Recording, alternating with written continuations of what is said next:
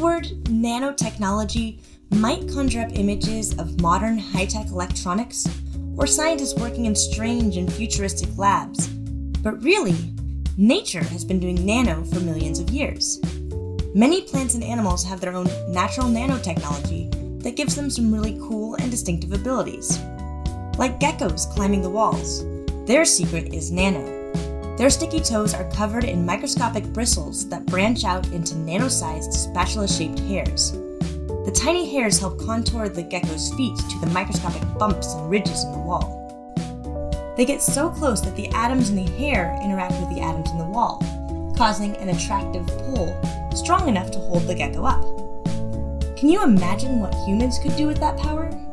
Well, researchers are taking a hint from the gecko and specially designing synthetic materials to mimic the nanostructures on the gecko's feet. They're using the materials to create adhesives that can support a huge amount of weight and simply peel away without leaving a residue, just like the gecko. That means soon we might be seeing gecko-inspired glues and tapes being used in the medical field, by first responders, and even by astronauts in space. So the next time you see an animal doing something amazing, remember, you might be watching natural nanotechnology in action.